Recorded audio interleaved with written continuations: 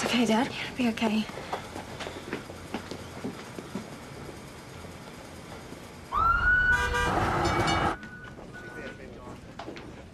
Nick, looks like Malcolm Fleetwood lied about not knowing Darren Jacobs. The guys are bringing him in. Good. You were right. I want you in on this interview. Yeah, well, Ali and Reese did the dog work, so they should take the interview. Nick, you're a lead on this case, and I've got a stack of paperwork from Jarvis to deal with.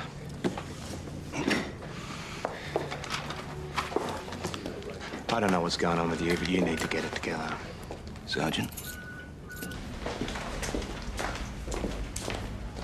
Take a seat, Malcolm.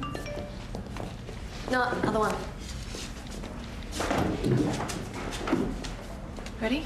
No, a message from the Sarge. Apparently you and Nick are taking this one.